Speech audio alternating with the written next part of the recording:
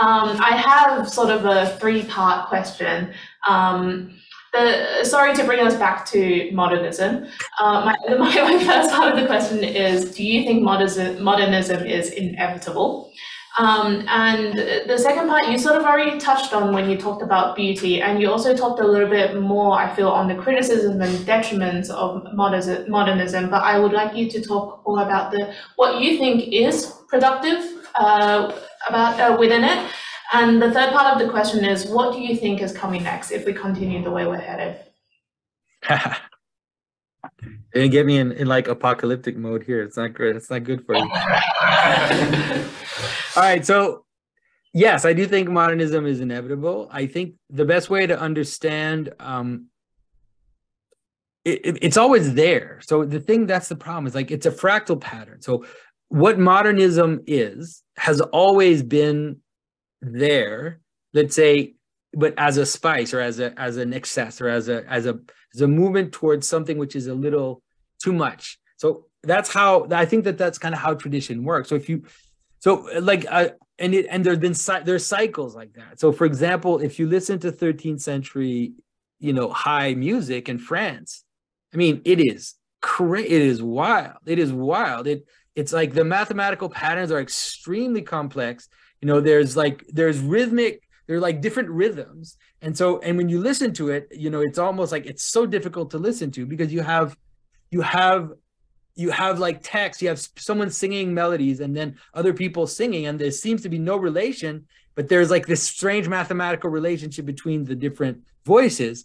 And it's like, but then so what I mean is that these things happen, and at some point it kind of, let's say it breaks, and then it feeds into a more embodied world. And it's always kind of there. There's going to be a little bit of that experimentation. I always kind of think of, if you look at church architecture, again, like Middle Age church architecture. So you'd have the saints, and you'd have, the biblical images. And then in the fringes, in the margins, then you'd have all the crazy stuff. Like you'd have like lewd images and, monsters and things eating their own tails, and like just all this there's kind of experimental space which was held in the margin. And so the same with manuscripts, for example. So you had the main image in the center, and then you had an experimental space in the border where you could go wild, like do all whatever it is, like, knights fighting snails, or scatological imagery, all kinds of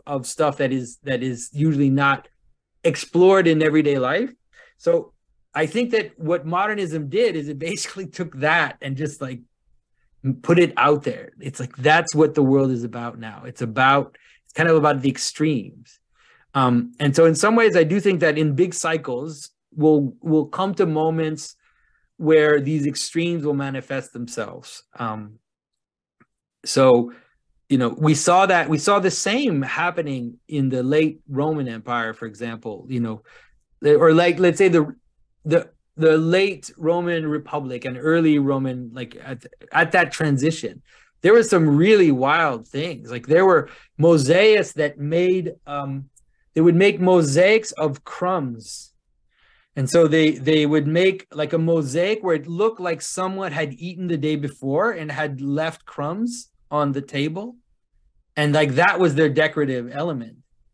And so they would have like images of, like decomposed things. And there was this experimental space that was opening up that was becoming really, really intense.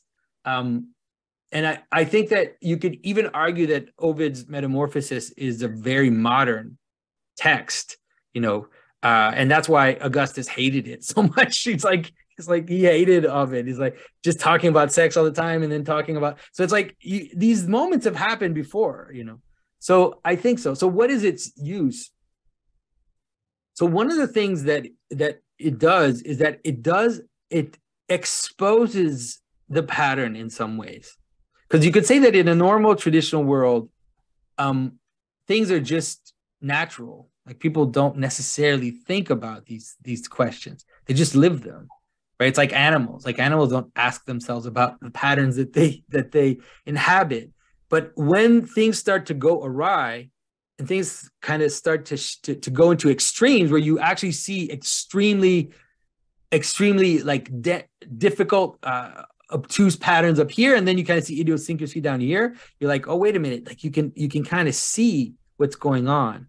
And I think that seeing can then be fed back into a more embodied world. And so that sounds abstract what I'm saying, but so I do believe that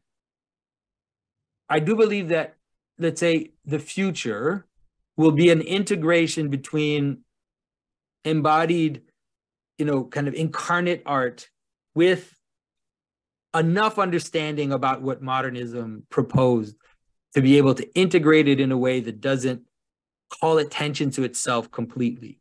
And so a good example, if you're interested, there's an iconographer. His name is Father Siluan Justiniano. I think he's one of the best icon painters in America. He was an abstract postmodern abstract painter in the 90s.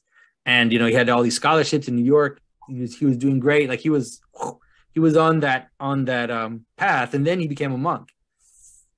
So he began painting icons, and what he's been doing is integrating, let's say, extremely sophisticated color field theory and, let's say, the principles that were developed by the abstract expressionists into his painting.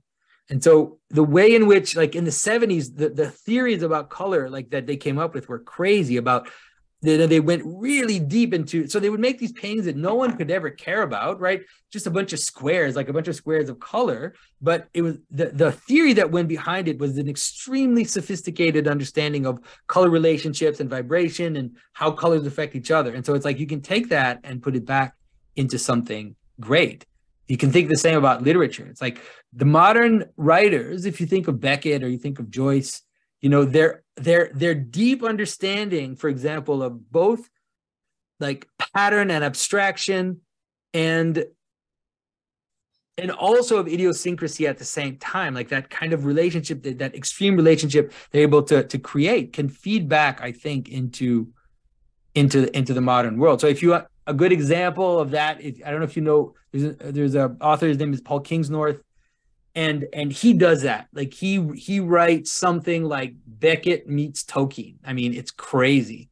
He wrote a novel called Beast. It's an astounding novel. But he actually grammatically, he actually changes the grammar of the words so his character, as he's losing his mind, like the grammar of the sentences starts to break down in the story. So he uses modern tropes of actually playing with grammar and playing with punctuation. And this is like really avant-garde stuff, but he's ultimately telling a story that follows the mythological pattern. So I think there are ways to do it. I don't know in music. I'm afraid I don't know enough about music. That'll be you guys.